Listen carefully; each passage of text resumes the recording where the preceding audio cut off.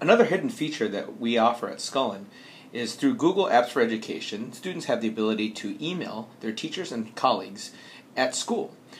Do not worry, this email is limited to only sending and receiving emails from within district. If you are in your Google Apps for Education, you'll see that you have the option to go to the Apps menu, which is located right above where it has multiple dots right there. Go ahead and click on that particular item, and you'll see an array of different apps that attach to the Google Apps for Education. You'll notice that you have the option right here to go ahead and click on email. From that area, you can go ahead and access your email, your school email. Once you're in your school email, you can go ahead and comprise any email to your teacher or colleagues.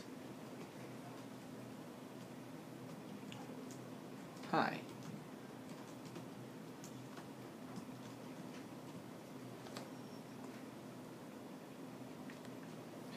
Thanks for watching this quick tutorial on student emails.